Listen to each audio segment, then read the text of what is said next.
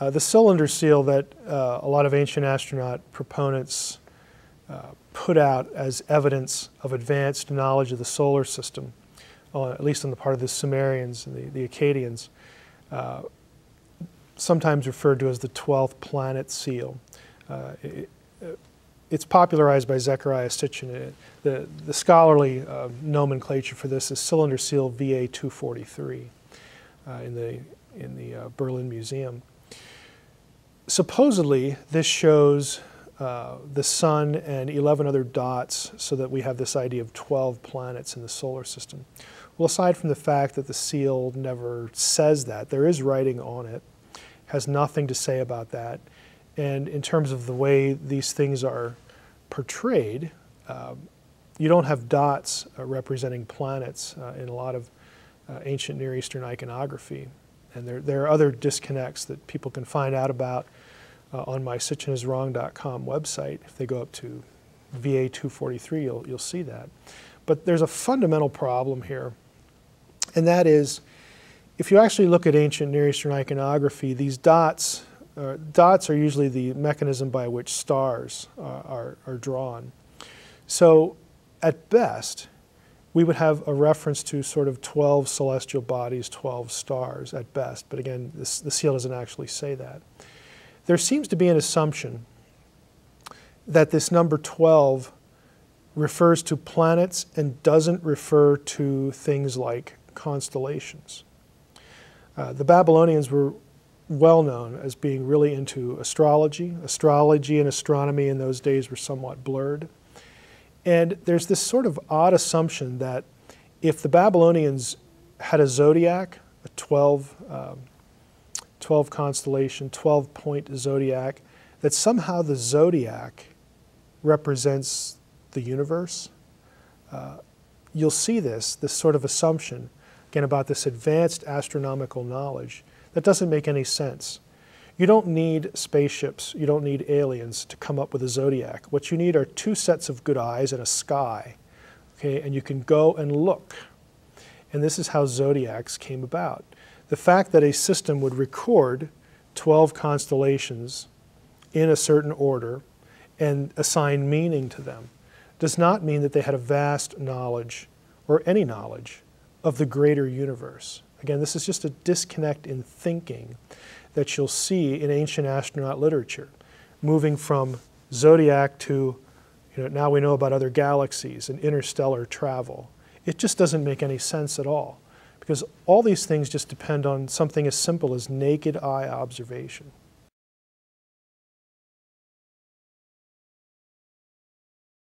There are actually other terms besides Anunnaki for the Anunnaki.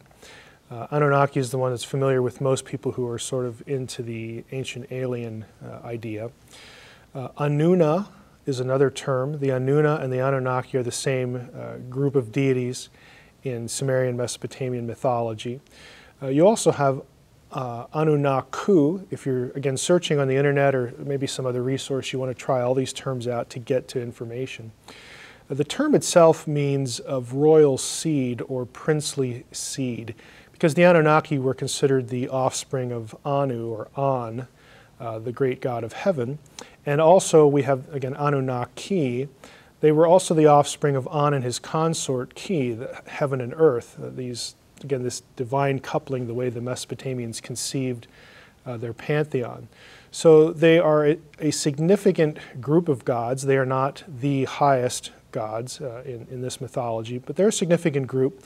Early on especially. Later on they sort of get demoted to the netherworld.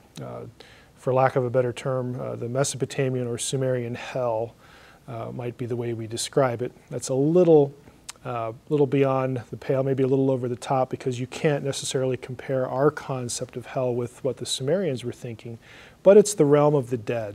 And how they got there we don't know from Sumerian texts. They sort of lost their elevated position. But that, in a nutshell, is who they are. They're very important, even when they are relegated to the underworld.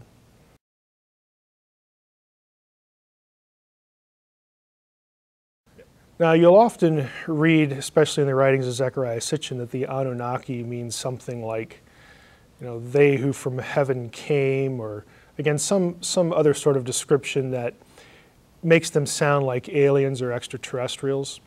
There isn't a source on the planet by any Sumerian scholar that would agree with that definition. Again, it's not a difficult term. You could look it up in Gwendolyn Lyke's Dictionary of the Ancient Near East, Mythology. Jeremy Green has one.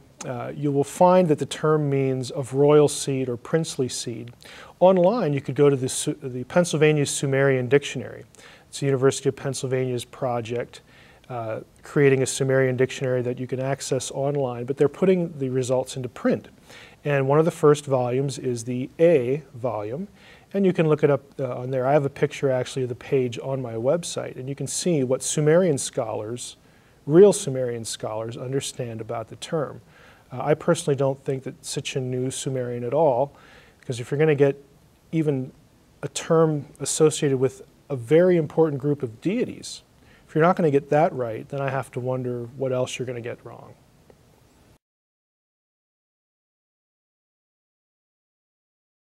I often get sent pictures of what are purported to be and what to our eye looks like some sort of serpentine feminine figure, some sort of figurine or idol or something from Mesopotamia with some note about, aha, you know, here's an Anunnaki. The Anunnaki are the reptilian race that controls the planet, yada, yada, yada. Well, these figures are actually very well known. They are from, in many cases, a site called Ubaid, or the Jemdet Nasser period, in Mesopotamian archaeology. The problem for the ancient astronaut theorist is that all of these figurines are prehistoric. Just go up, you know, Google them, Google Ubaid, U-B-A-I-D, on the internet with figurine and put something in like serpent or reptile or something. You're going to get information on them. They're all prehistoric sites, which means, by definition, they were created and put there before writing. Why is that important? Because there has never been a single shred of writing, single piece, single tablet, single line of anything that has these figurines identified. There is no basis, there's no evidence in Mesopotamian archaeology, in the history of the field, that connects these figurines with the Anunnaki. That is an entirely invented connection. So right away you have a fundamental problem. You cannot use these figurines as proof of the worship of the Anunnaki when we have no idea, at least if we care what the Mesopotamians said, or in this case couldn't say because they couldn't write yet. If we care about what the Mesopotamians left us, if we're going to honor that, we can't make these claims. They have no basis in the evidentiary record. But this is something that people who promote these ideas just never seem to come across or conveniently ignore for the sake of their audience, because they want you to believe that, wow, some archaeologists found an Anunnaki. Well, no, they didn't. They found a figure that sort of looks like a reptilian head or a serpent figure or something. And about that, serpents and serpent iconography, serpent idols and whatnot are fairly common in the ancient Near East, and I think the reasons are fairly simple. Serpents were often looked at as figures associated with healing and rebirth and life, and the reason for that is simple. You're dealing with a pre-scientific culture, and to them, when they see a serpent shed its skin, it speaks of rebirth, almost as if it's being reborn, regenerated, made new. So it naturally became a symbol for regenerative power, healing power, and regeneration. So the fact that serpent figures were venerated in such a way isn't surprising to me at all. But there's actually no evidence that connects them in any way with the Anunnaki. And so this is another point that Sitchin has literally invented.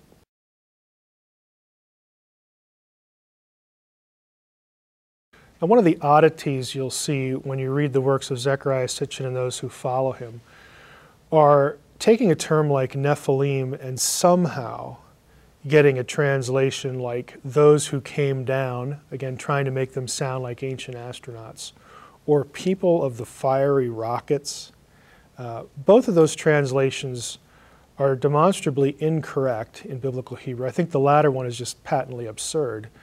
But they're incorrect, and we know they're incorrect because the idea of coming down or who were sent down, you can't really get there if you think Nephilim came from the Hebrew verb nafal, which means to fall. It would be spelled entirely differently in the Hebrew Bible if the meaning was to be sent down. Again, I have a discussion of this on my website, sitchiniswrong.com, if you click on the tab for Nephilim. The other issue is that the normal Hebrew word for come down is yarad, which is not nafal, very obviously. And so these sorts of meanings are contrived. They really have no basis in Hebrew grammar or Hebrew vocabulary.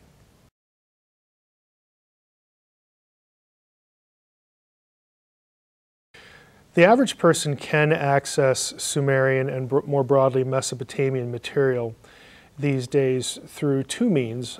One would be anthologies. These are English translations of large portions of what's available to translate in terms of cuneiform tablets. There are a number of anthologies out there. I have this information on my podcast website and on some of my other websites. Anthologies are good. They include all the major epics. These are all the major epics that Sitchin quotes from: Enuma Elish, Atrahasis, Gilgamesh. You can find them in English translations all over the place. I would not trust so much the ones that are on the web. You're going to have to invest a little money if you're serious to get the most up-to-date scholarly translations, but you can get them. The other thing you can do is there are some databases online that allow you to search through Sumerian texts. And I have a video on my website, www.sitchiniswrong.com. If you go there and you click on the Anunnaki tab, I will show you how to search through something called the Electronic Text Corpus of Sumerian Literature. I'll show you how you can search for all the occurrences of the word Anunnaki and then click through to English translations of all those occurrences. You can find this material, and I would encourage you to do so because you can check up on Zecharia Sitchin, you can check up on me. When I claim that there are no texts, there are no tablets that have, for instance, the Anunnaki on Nibiru or associated with Nibiru, that Nibiru isn't a planet beyond Pluto. When I say those things, how easy would it be to prove me wrong if you knew how to search for those terms? It'd be real easy.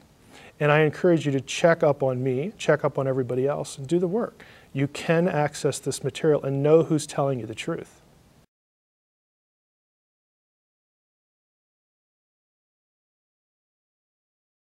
One of the major resources that people can use, that's available for free in fact, for digging into the vocabulary of Sumerian and Akkadian is something known as the CAD, C-A-D, the Chicago Assyrian Dictionary. Now this actually began in the 40s and was completed a couple of years ago. So we're talking about a 60-year project. And the aim of the CAD when it began was to create a dictionary that had entries on every word in the corpus of these languages. And not only every word, but also to attempt to cite all of the places, all of the occurrences of these terms in context on the tablets. Now, if you went to the University of Chicago today, this is where the CAD was done, there are rooms full of index cards for these vocab terms with tablet citations on them. That's how it began, sort of as a massive card catalog that has now been produced in dictionary form. It's 20 volumes or so, and you can access it online through the Oriental Institute website, the University of Chicago. They're all in PDF. So this is another resource that Zecharia Sitchin could have used, but apparently didn't, that you can use.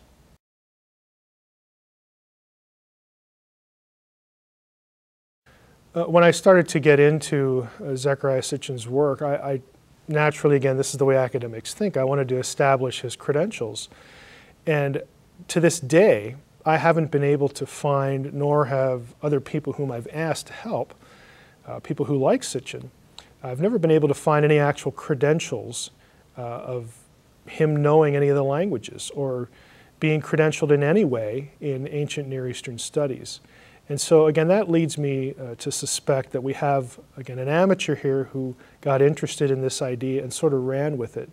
But I have not been able to find a single credential that would qualify him to speak as a scholar in these areas, or that would help other scholars sort of look at him as someone in the guild, someone that they can sort of view as a peer. Without those credentials, they're not going to give him the time of day. Yeah, I have personally found the writings of Sitchin very frustrating from the perspective of a scholar and an academic, which is what I am. It's sort of reflexively what I look for. It's very hard to follow his trail because he just doesn't cite sources. Even if he cites a source, for instance, an ancient text, he doesn't give you sort of the chapter and verse. He doesn't give you the tablet numbers, the line numbers, and whatnot. Even when he does bother to mention a specific source, and he's always using a known translation, a known English translation, except when he starts putting the Anunnaki on Nibiru as if that was their home planet or things like that. He's not using translations for that. He's just making that part up.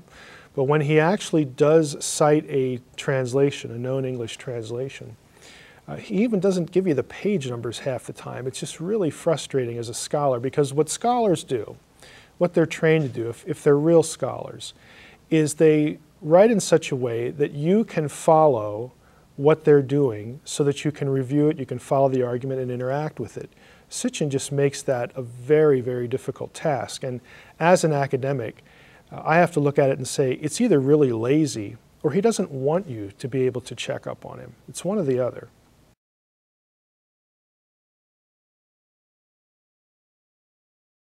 While we're talking about the field of Sumerology, Sumerian scholarship, I often hear from people, I don't think Sitchin ever himself claimed to be one of like the 3 or 4 people in the world who could read Sumerian and divine or decipher these texts.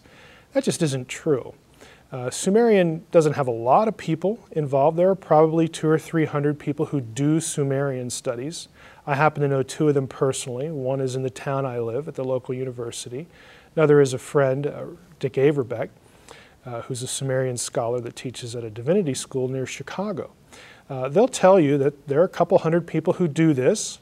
None of them know who Zecharia Sitchin is, and if they do, he's sort of the butt of jokes because of the ancient astronaut stuff. Sumerian scholars just don't have any real time for this sort of thing, but the idea that Sitchin is able to do or was able to do something that few others could do really is not the case.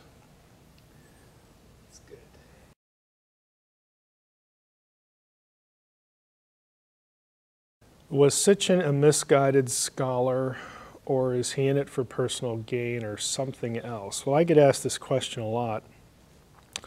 The easy part of this is I wouldn't call Sitchin a scholar in any regard, so I wouldn't call him a misguided scholar. Misguided, I guess, is a flexible enough term. I look at Sitchin as someone, at least initially when he got into this, as an amateur who had a real keen interest in the ancient world, felt that he really had stumbled onto something that others had not noticed, or perhaps others didn't want to notice.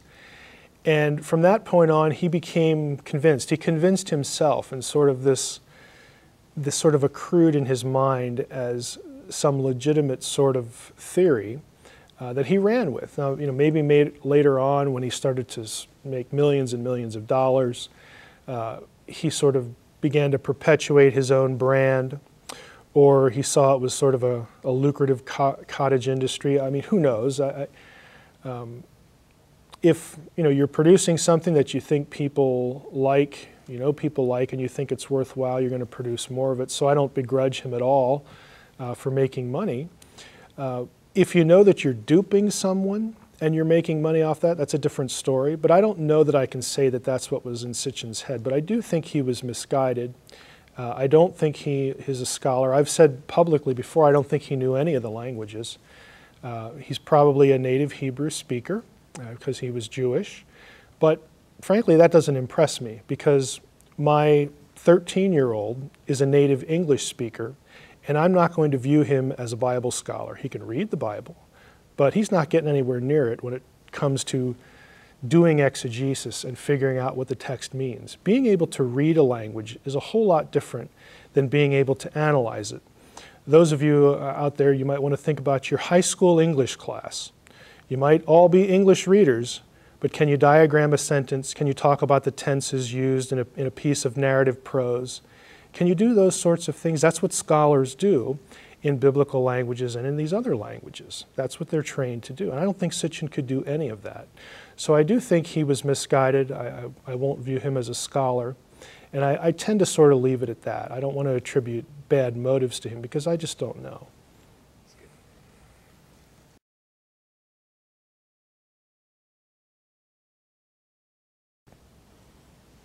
Another example of something that you'll commonly see, you'll have maybe on either side of a crucified Christ in religious art, you'll have what appears to be sort of a round shape on one side and the other with people in them or faces in them. These are very well-known, again, motifs and features of religious art, and they refer to the sun and the moon. Again, the sun and the moon, if you read the New Testament, you'll know that the sun and the moon, sun turning to blood, moon turning to blood, those sorts of things are associated with the crucifixion account and, of course, the second coming as well. So what these are is these are personifications of celestial objects, sun and moon in this case, that are given personality and given sort of human form as characters in the story or characters in the narrative. They are not UFOs. Again, all of these kinds of things are well known to people who make their living in the art history field. They're not astounded by this amazing thing that they see in a painting, and it surely must be something from another planet. They don't look at it that way at all because they just know they've seen hundreds of these and they know what it is and they know why it's there.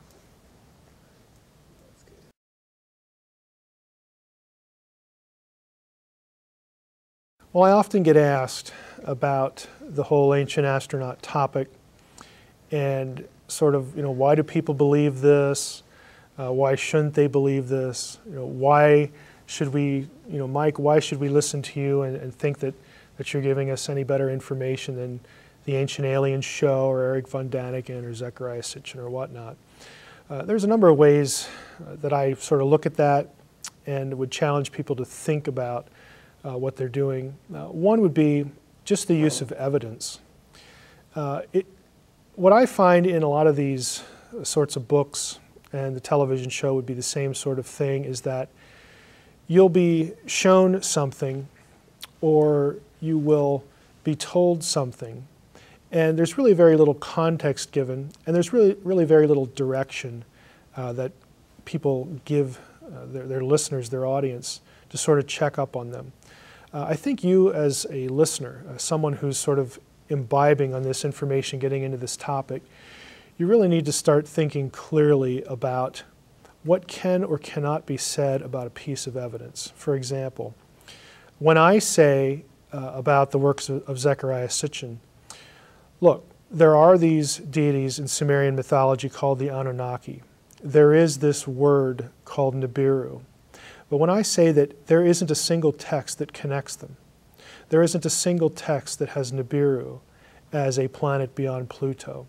In fact, one of the texts that does mention Nibiru does not have it coming into our solar system every 3,600 years, but in fact every year it's something that's observed. When I say things like this, I try to give people the resources, the information that they can check up on that, because that is the truth. That is the factual reality of the situation. You need to pause and think about that and check up on me or the work of others.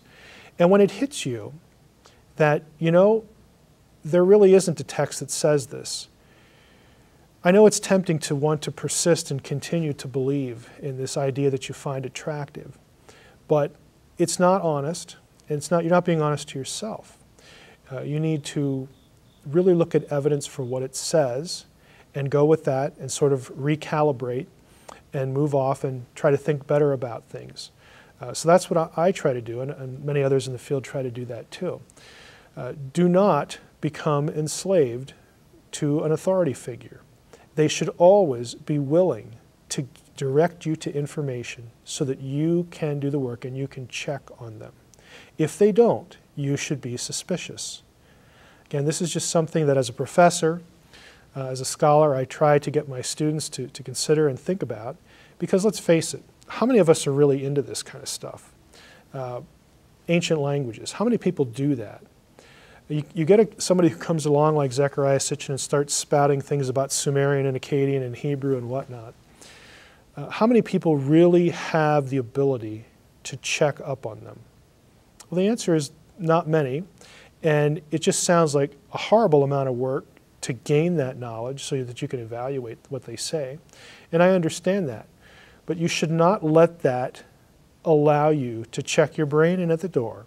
You should ask that source, that person, hey, where can I look? What can I do? What can I access to try to test what you're saying? And if they're not giving you that access, if they're not giving you that direction, you ought to be suspicious. You ought not to dispense other ideas in favor of theirs if they will not do that service for you. And I would say that regardless, even if it's somebody on the other side. They need to direct you to information. They ought to have that much respect for you as a person, as an intellectual being, as somebody who has something going on upstairs that you would want to and would be willing to put the time into checking up on them. The other thing I would add to this is I have found that a lot of people are attracted to the ancient astronaut idea because they're dissatisfied with what it is replacing, either traditional theism, belief in a God, Christianity. They may have been burned by someone who believes in God. They may have been mistreated by someone who claims to be a Christian. They may have had some personal pain that turns them against, again, what we traditionally think of as belief in God or Christianity or Judaism or something like that, something more mainstream. That's understandable on one level. But on another level, I can say this again as an academic, as a scholar. A lot of those situations really involve having God and what He's doing and the Christian life or Christian belief, Christianity itself, poorly parsed for you. You need to also take it upon yourself before you reject something like a belief in God, that God could actually have some control over the tragic circumstances of life, that there could be a real purpose to it, that God is actually going to take that and turn something good for it. Even the idea that God was somehow responsible is something I would reject in many cases, but you'll often hear that as though God is mean or vindictive or needs evil to get something else done. If I were taught those things, I would be in the same boat. I would want to reject that. But you need to take it upon yourself to start to find out, well, is this really the only way that the God of the Bible or the Christian faith can be parsed? I mean, do other people parse it a different way? Maybe that will help you deal with your pain or whatever point of dissatisfaction you have with this. But in any case, it's not a good solution to either a problem of pain or some other feature of discontent for you to not do the legwork and then substitute something else like an ancient astronaut belief that is demonstrably false. It's not going to help you. It's not going to take away pain. It's not going to give you intellectual satisfaction. It will force you to sort of protect it. And if it's true, it shouldn't need protecting.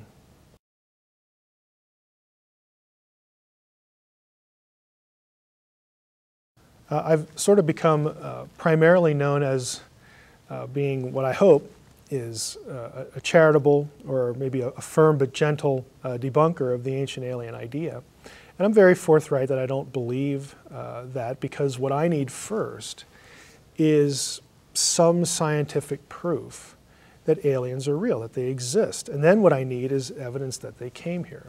If I had the first thing, then we'd have something to work with. And then for me, the idea of alien visitation would be on the table, because now I know that they're real.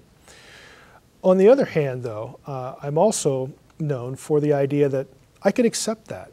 I could accept the idea as a Christian, as a biblical scholar, as a theologian. I could accept the idea tomorrow, today, that there is intelligent life elsewhere in the universe. I don't have any theological problem with that. If you're interested in my thoughts on that, I write a blog called UFO Religions. It's just uforeligions.com. And on that blog, I have a video of a presentation that I usually entitle something like, "Could Conservative Christianity accommodate a genuine extraterrestrial reality?" And I'd invite you to go watch that.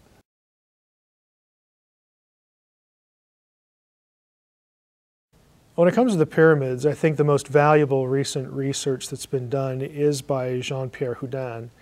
I like his theory, but he would be the first one to admit that we can't say that his ideas are the explanation for how the pyramids were built, or that we even need that. There's actually been a lot of academic research on pyramid building, megalithic architecture, how stones of that size and greater were moved, how they were put side by side tightly. It's actually very simple in terms of applied physics. On my Paleobabble site, again, if you click on the topic for pyramids, you'll find a number of peer-reviewed articles that I have online that you can read about ancient Egyptian engineering techniques. But Houdin's idea of an internal ramp, I think, is coherent. I think there's good circumstantial evidence for it. If you have watched the National Geographic special on his view, I think you would agree that there is good circumstantial evidence for it. It has a lot of explanatory power for a lot of the fundamental questions. And I think it's important because Houdin's theory depends on a very simple idea in engineering, both in the ancient world and in today's world, and that is the use of weight and counterweight, using the weight of one object to lift an object of greater weight. It's simple leverage, it's physics, it's applied physics. You don't need levitation or ancient aliens. What you need is a clever and a good knowledge of how weight and counterweight work, and you can get a pyramid out of that. So I would recommend Houdin's work is really worth taking a look at, and along with the other material as well that scholars have produced.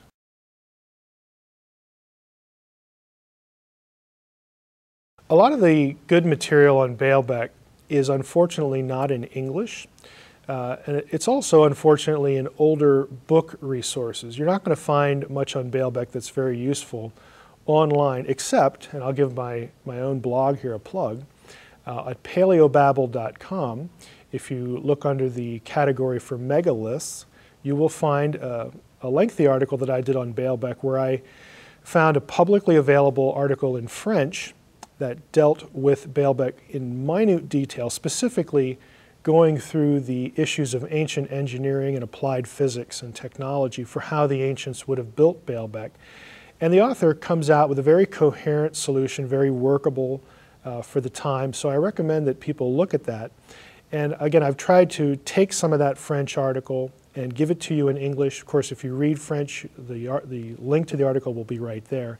But Baalbek, again, is a spectacular thing, but it is not the biggest engineering project that was done prior to the modern era. And the author of this article knows that and actually uses other technological feats that we know are very human and compares them with Baalbek. So I'm trying to tap into some of the fugitive literature, as we like to call it, and get people to information about issues like that.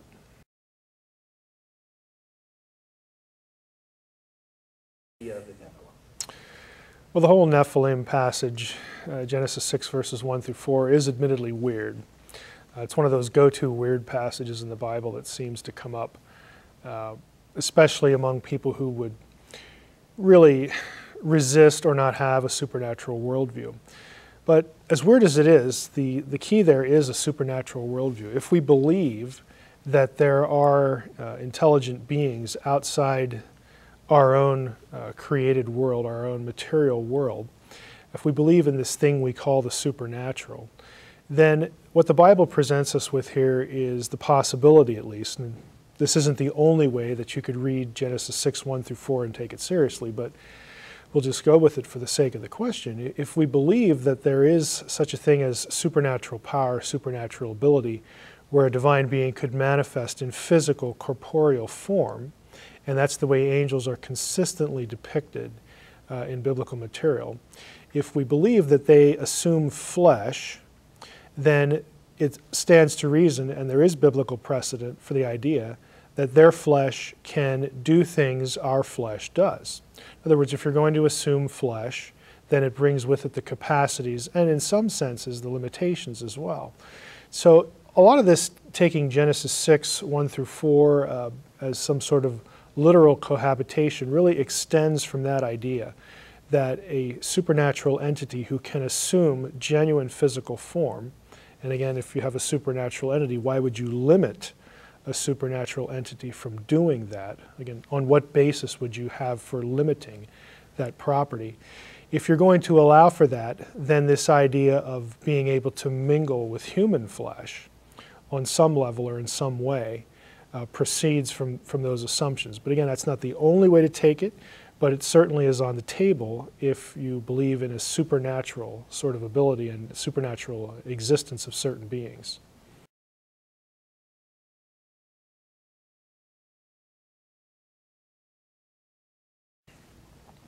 When it comes to the term Nephilim, to me it's really been surprising. In fact, I've only ever found it in one commentary. The fact that the spelling of the term, Nephilim, really does not conform to what you would do as a writer, how you would spell that term if you meant fallen ones. In Hebrew, you would spell it no-phalim, those who fall or those who are fallen. But we don't have that. We have Nephilim.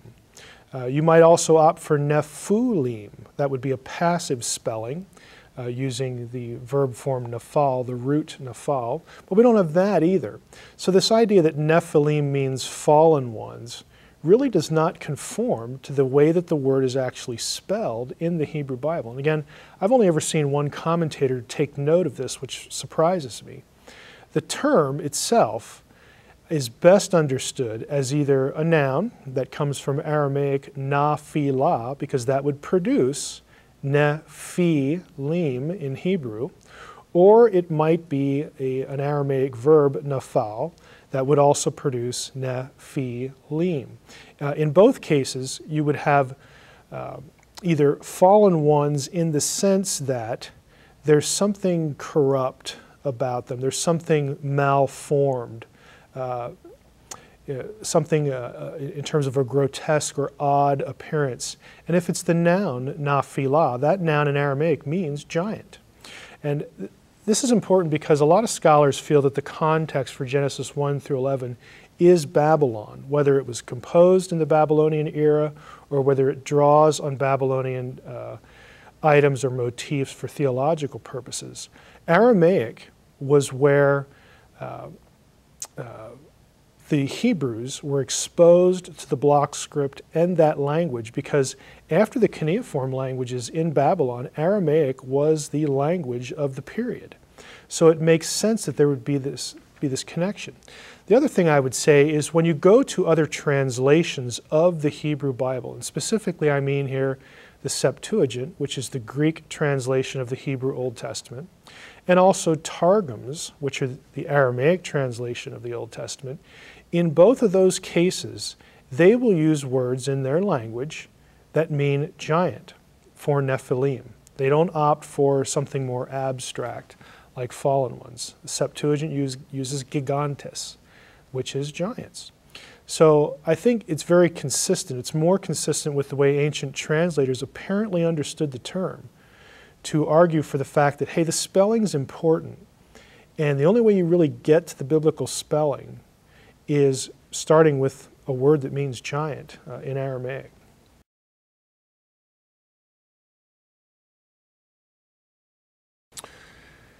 Yeah, it's really common for Christian apologists and even Christian scholars, of course, to look at wider ancient Near Eastern material to get some traction, to get some help for interpreting or justifying the biblical flood story. They'll say that, hey, there's flood stories in all these other ancient cultures, and look at that, so it must be, again, some collective memory and whatnot. And that's legitimate, but the problem is a lot of those same sources, those same apologists will conveniently, for one reason or the other, forget to include a lot of the other details that come along with those comparative flood stories. And one of those would be things like cohabitation or some sort of interaction between the divine world and the human world that results in or produces, kind of strange offspring like the Nephilim. I mean, there are other flood stories that have pieces or at least some sort of elements in them that can be tied to Genesis 6, 1 through 4. The details aren't always exactly the same. In fact, in most cases, they're not exactly the same, but they're certainly in the same arena as some of these odder elements in Genesis 6, 1 through 4.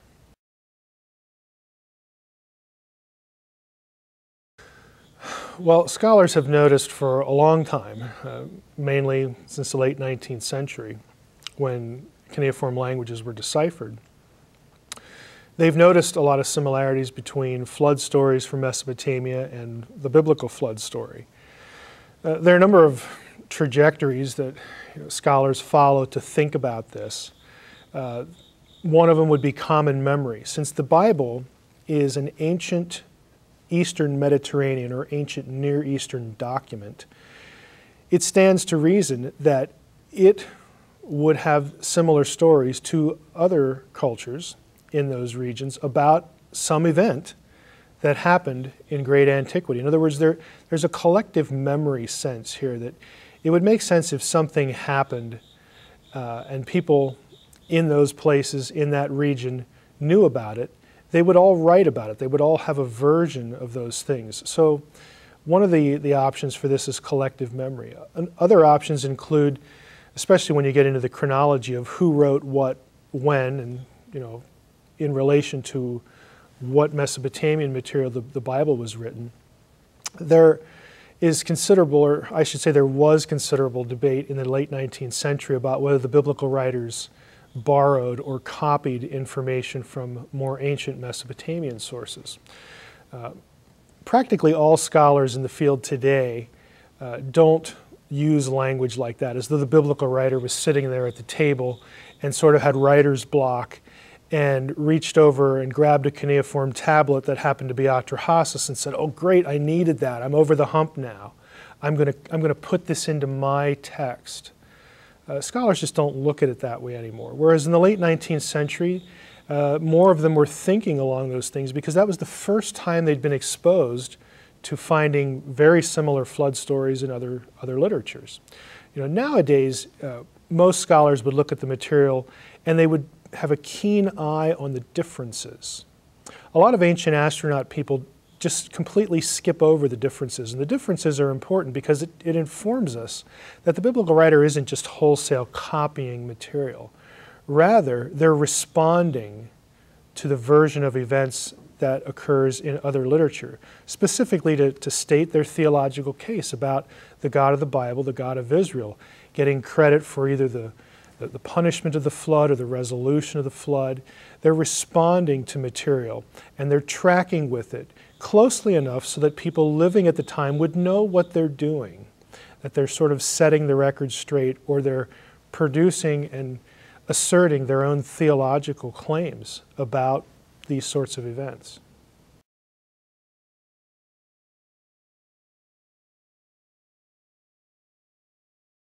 Well, when it comes to the book of Ezekiel, I get the question about its vocabulary a lot because most people assume that you go to Ezekiel 1, you have an ancient spaceship there. And it's sort of prime fodder for ancient alien material. The problem is a lot of people don't even read it closely. For instance, if you actually look at the Ezekiel account, Ezekiel chapter 1, and a lot of it's repeated in chapter 10. For instance, the only thing that's round in the chapter are the wheels supporting the rachiach, the platform or the expanse, atop of which Yahweh, the God of Israel, is seated. There's nothing else round. And the reason that's significant is because you look at some of these ancient alien descriptions about Ezekiel chapter 1, and they have the expanse on which Yahweh is sitting, as a UFO, as though he's piloting some sort of alien craft. But if you actually read the text, the platform, the expanse, is not round. It's never described that way. The other thing about the vocabulary is Hebrew has a lot of words for round objects, other than the word for wheel. I've already said that the word wheel is in there, the four wheels and all that sort of thing. But it has a lot of vocabulary for things that are round. Kikar, shelet, yagil. There are 5 or 6 or 7 different Hebrew words that are scattered throughout the Hebrew Bible for round things, shields, loaves of bread, that sort of thing. None of them are found in Ezekiel 1, not a single one. So the only thing that's round when you get to Ezekiel 1 are the wheels supporting the platform. But Yahweh is not riding around in a spaceship. The wheels, we know what that is. We know what each of them are. We know why that description is what it is, because we have iconography from the Babylonian period. Remember, Ezekiel is writing as a captive in Babylon. We have iconography from Babylonian period, earlier Assyrian periods, Phoenician material. It's a cherubim throne. It's a throne. It's a seat. It's a chair, as it were, mounted atop cherubim. And in some cases, those cherubim had wheels because the gods were pictured, and the God of Israel is often pictured in the Hebrew Bible as riding around the sky, traversing the heavens on the clouds. And so the mode of transportation, other than boats in the ancient world, were chariots and chariot thrones. So these are all very normal descriptions, but other than the wheels themselves, the expanse that people think is a UFO is never described as being round. It's a chariot. It's a throne chariot. And it's very easy to spot and know what Ezekiel's talking about if you're familiar with the ancient Near Eastern material. I get asked a lot, well, if it's not a UFO, what does Ezekiel chapter 1 mean? What does the vision mean? And to really digest this, and again, this presents another logical problem with the way ancient astronaut theorists approach Ezekiel 1. You have to sort of dispense with ancient Near Eastern and Israelite cosmology. You have to get that out of the way to import your flying disc into it. But if you're familiar with ancient Near Eastern cosmology, and biblical cosmology is very consistent with it, the meaning is not only pretty clear, but it's also kind of stunning. Imagine, if you will, the ancient Near Eastern world view of the world is you have a round earth. So you have a round earth that is flat on the bottom, might have something underneath, the other world, the off-world world, the nether world. And it's covered by this dome called the Rachiach, the firmament, the expanse. Now, God was pictured as above all that. He sits on top of the throne, and it's even in some places called the flood, because there were, the conception was that on top of this dome there were waters. We know this from the flood account. The waters get sort of dumped down on the earth, but there were waters above, and God sits on top of the waters above the firmament. Now, if you take that to Ezekiel, that's what Ezekiel is actually describing. This is why we have a round sort of, firmament expanse kind of thing going on, and then on top of that we have sort of this platform throne, and God is sitting on top of the Rachiach, of the expanse. To an ancient Near Eastern person, an ancient Israelite, this is a picture that God rules the earth. And at this point, then the cherubim, the creatures underneath all that, are important because they have 4 faces. And it's not a coincidence that the 4 faces are the cardinal points of cardinal direction points, but also the cardinal points of the zodiac in Babylonian thinking. Remember, you're Ezekiel, you're an Israelite, you worship Yahweh, you're sitting in Babylon wondering, why in the world are we here? Our God's the best, why are we here in exile? Did Marduk, the god of the Babylonians, did he win? Is he stronger than Yahweh? Well, Ezekiel has a message. He takes stock throne imagery, puts Yahweh on the throne above the earth, and then he goes into Babylonian astrological thinking with the cherubim faces and says, look, who is in command of the way the world works? Who is in command of the passage of time? Who is in command of history? It's not Marduk. It's Yahweh, the God of Israel. Even though we're in captivity, God is still in control. It's a very theological message. There's a lot of elements to it when you really get into the details. Babylon itself, pictured as the navel of the world, the Babylonians called it, the center of everything, where the heavens and earth are run from this place. And Ezekiel's saying, no, they're not. If you take a God's eye view, if he's above the earth, and again, you fix the cardinal points there, and he's sitting there on the throne, literally from corner to corner to corner to corner, Yahweh is in control. And so Ezekiel, writing not only to Jews in Babylon, who have, now, unfortunately, more familiarity with Babylonian thinking than they want to. They'd rather be back in their homeland. But even to Babylonians who would be reading this, hearing the message of Ezekiel, the message is very clear. Yeah, we're here, and we're in a bad situation, but our God is still in control. He is not the sovereign of the universe.